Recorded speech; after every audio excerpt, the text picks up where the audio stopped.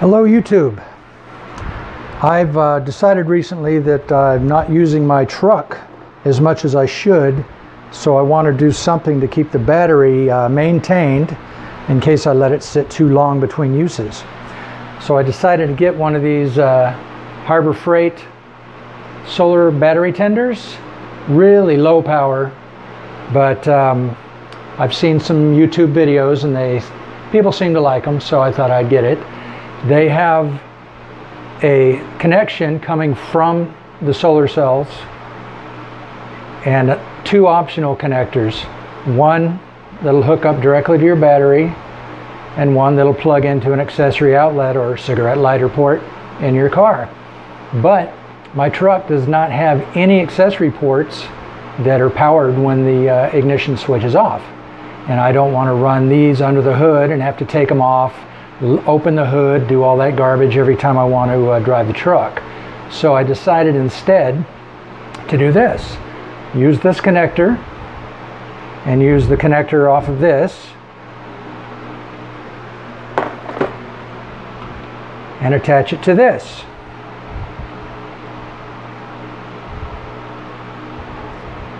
This is a memory keeper. You plug this part into a portable battery pack, jump starter, and this in your OBD 2 port under your dash. And I found out that pin 4,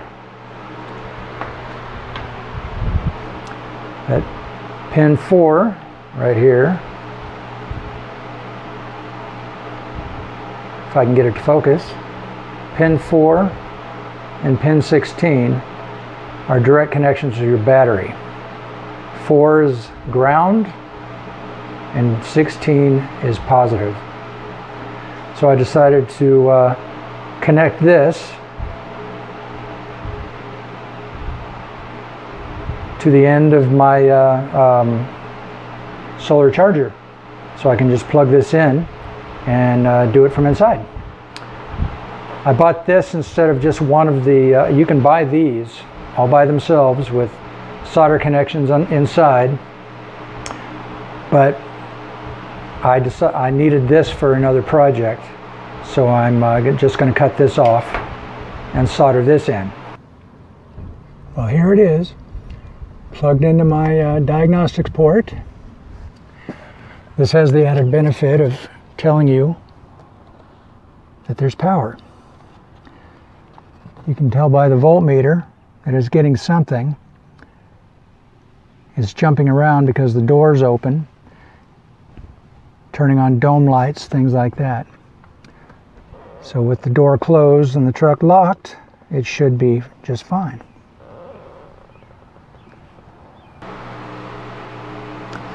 By the way, I already did tests that confirmed that the voltage coming through the port matched the voltage from the battery. And I just went back and did it with the doors locked and the alarm set with me in the truck, and the voltage stabilized. So I have no doubt that the voltage jumping around had something to do with the truck preparing to be started, like the fuel pump, things like that, boosting. And so I'm going to go ahead and cut this baby, solder the end of it to that adapter there, and I'll be ready to go. I'll show it to you when I get there. So this end is now soldered and heat shrink covered, connected to this end. Continuity is correct. All I have to do is put this in my windshield,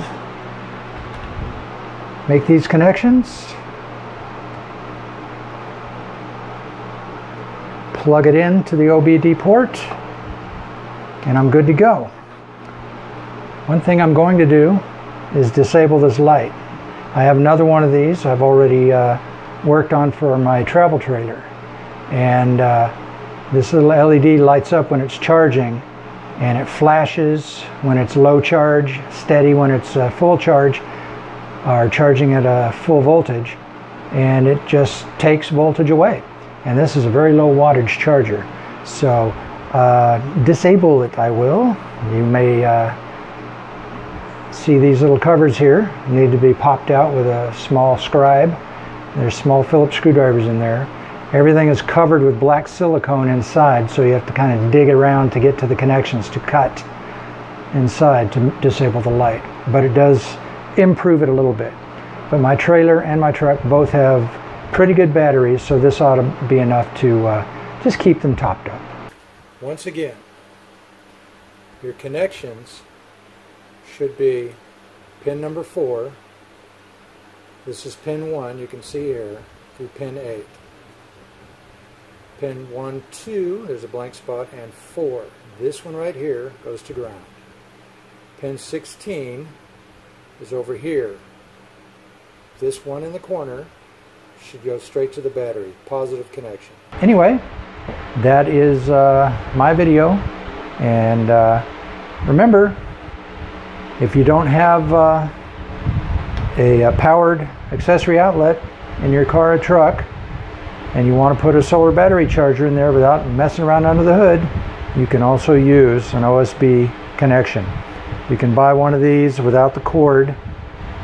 Basically the same thing with a cord stabilizer for about $7 on Amazon.